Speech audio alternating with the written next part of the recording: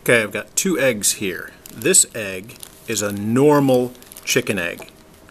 You can see it's a pretty normal egg. You could crack it if you wanted, but it's pretty tough. Eggs have a shell that's made of calcium, and they're pretty strong. The mother bird can sit on them, and it won't break. You know, you can crack it if you cracked it on the edge of a bowl or dropped it on the floor, but still pretty strong.